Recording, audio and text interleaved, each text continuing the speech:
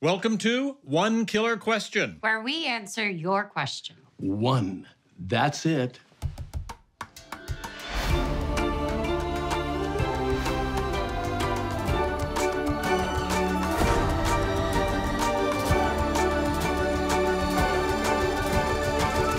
Hey, welcome to One Killer Question. I'm Allie Stroker. Imagine you're in trouble, and the only person there to help you happened to kind of kill your best friend. And turns out to maybe be not such a bad guy. Theo. Huh. What do you think, Ryan Broussard and James Caverly? James, what's your deal? Oh, man. Theo, he got arrested in scene 1, and I'm like, oh, man, I'm finished. we're never gonna see Theo again. That's exactly what I thought. But now, you see me back, and I'm like, they didn't write off the deaf guy yet, so I feel like I can play more of the story. Theo's expanding, and I feel good about that. Do you think ultimately Theo's intentions are good? Yeah, I think Theo's trying to do good. He never really had a chance growing up, like, with his father.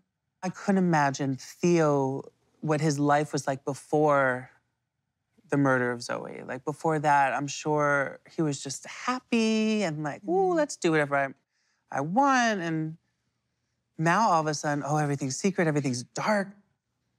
But yeah, I think the relationship with the father, you can't help but blame the dad for what happened. He never really had a chance to grow up, right? I mean, we see it in Coney Island. They're all playing around and enjoying everything and being a kid again.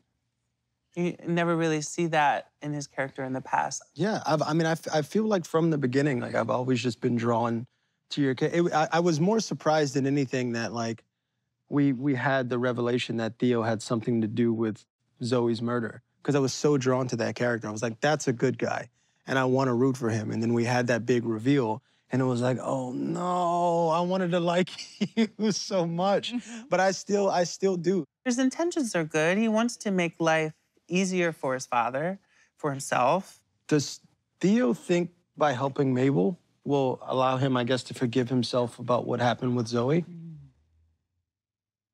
I hope so.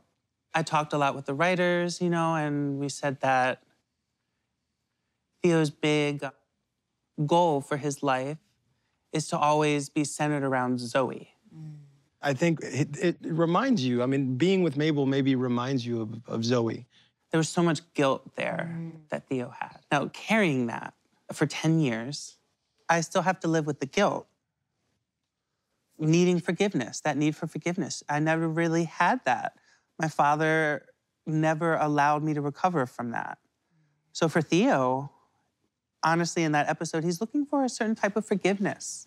Yeah, we have seen how both Zoe and Tim's death have affected Mabel, but how have they affected Theo? You know, the previous season, season 1, that whole time, Theo was isolated. You know, I really had to practice for myself and isolate myself as much as I could from everyone else. I'm kind of in the dressing room, kind of like dark, trying to get that feeling, trying to be isolated as much as I could. Yeah, I think him and Mabel are finding each other at the perfect time. I think Mabel sees something in him that not a lot of people see just because of what he went through in the first season and the tragedy that happened with Zoe. And I think Mabel's seeing the same exact situation happen to her as what happened to Theo, because she's the main suspect right now in this murder that happened with Bunny. And to know that, like, it didn't go down like that, you don't know the whole story, you don't know everything that happened. She's starting to show compassion for Theo and understand that, like, yeah, maybe the thing that I'm going through right now is exactly what he was going through in season 1, and like that might form actually a really, really strong bond. It's gonna be interesting. Do you think Theo belongs in jail? Absolutely. That's interesting. I think in some ways, being arrested helped Theo rediscover himself. I feel like if you do, you know, serve a prison sentence or time for the crime that he committed, it allows you to, yeah, forgive yourself, have time to reflect and kind of get past that. But when you never have that opportunity to do that, and he has to just constantly live with that pain and that mistake, I think it's like, yeah, that's a lifetime sentence, having to deal with the things that he's dealing with. Okay, this is a crazy idea. But could Theo and Mabel ever be a thing?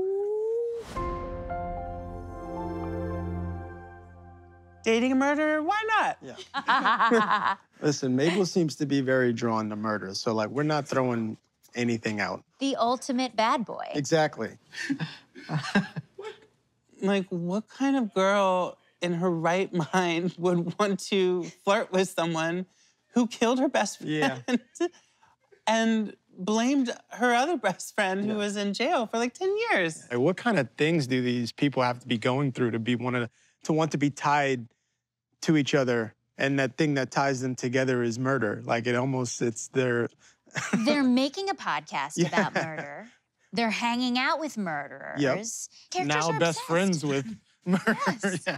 And what about Will's relationship with Theo? Yeah, we need DNA results to come out ASAP. I'm right with the audience. I'm figuring this out. That was one of the interesting things. Like, we didn't really cross paths in season 1. Now we may be binded together for the rest of this journey that's gonna happen with Only Murders in the Building. Yeah, it's crazy.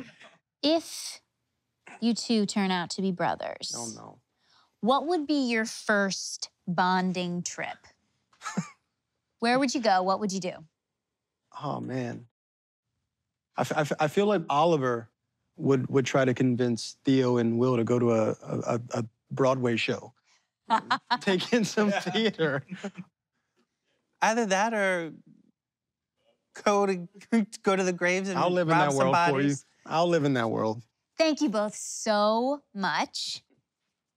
And thank you for watching One Killer Question.